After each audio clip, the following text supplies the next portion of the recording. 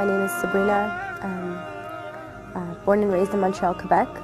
I come from a very tight-knit family. I have one sister who's 2 years older than me. I would say that my upbringing was a semi-religious one. I did spend a lot of time with my grandmother on my father's side growing up, and she was a religious woman. We used to go to church on Sundays, had catechism classes, so we did our, the baptism, the first communion, the confirmation, and prayed daily. So yes, I would say my upbringing was a semi-religious one. I do have a lot of memories from my childhood. Of course, like celebrating Christmas and Easter. There was always the Santa Claus and the Easter Bunny aspect of those holidays, and then you also have the more religious view of those holidays as well. And our family, we did celebrate the more religious views of those holidays.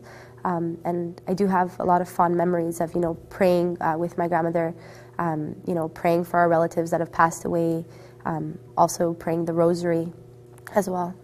I would say that I did happily identify myself as a Catholic at the time.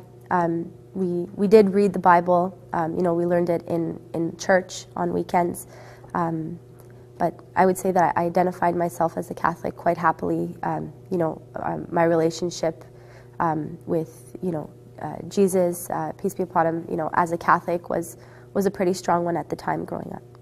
I would say that daily prayers were absolutely important. I couldn't go to sleep without, praying that night, or else I would have like a guilty conscience. It just became like a habit that I had since, as I grew up, even as I became, a little bit more distant from the religion and, didn't attend church every Sunday as I got older. But I did always pray. That is something that I always kept as a daily thing. My views of Islam prior to converting, I was a teenager, of course, at the time, so I didn't really have a lot of knowledge of, different religions. I would just, the media did influence a lot of my opinion. I was quite ignorant to the religion and what it stood for and, what Islam really was. I just felt like it was something really foreign. Of course, I had, all the misrepresentations of the religion. I did have a negative view towards it based on the media and all the events that had happened. For example, the events of 9/11, right away you see this is a, Islam is labeled on this type of thing. So when someone's ignorant of the religion, you're going to look at an event like that and say, well, why would the religion condone this? Why would Muslims condone this?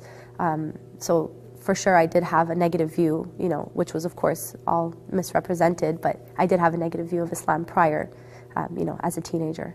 My quest for Islam really began when my grandmother passed away, because she was, the main part of me, of the, all the religious aspects of my life growing up.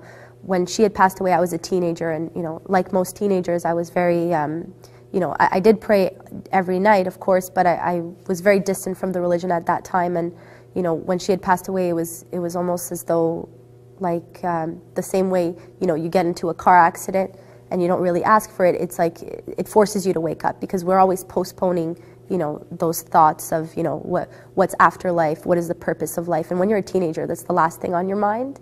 Even though you might have, spiritual feelings towards, religion and God, of course you're gonna, you're too busy with your social life and such things. Whereas when she passed away, I felt like it just forced me to wake up and look at my life from outside of the box. And, I was, ashamed with what my life was at that time. And I felt that, I should be reflecting, in action what is in my heart, because I did have, a huge, spiritual side that I felt that I was always neglecting at the time.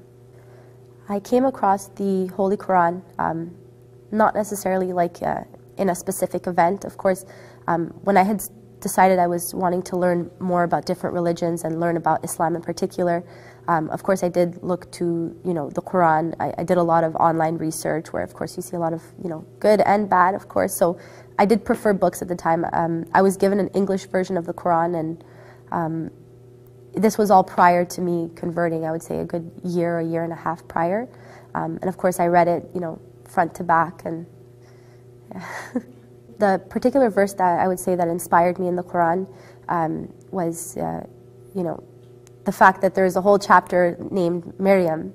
Of course, you know, as, you know, coming from a Catholic background, you're like, oh, this is so familiar to me, you know, and then everything that, you know, specific verses that talk about the Prophet Jesus, peace be upon him, of course, that, you know, resonated with me, you know, coming from a Catholic background, and the concept of Jesus, I would say, you know, once I learned that from the Quran, I felt that it totally changed my whole aspect, you know, my whole view of being a Catholic was totally shattered after reading Surah Maryam.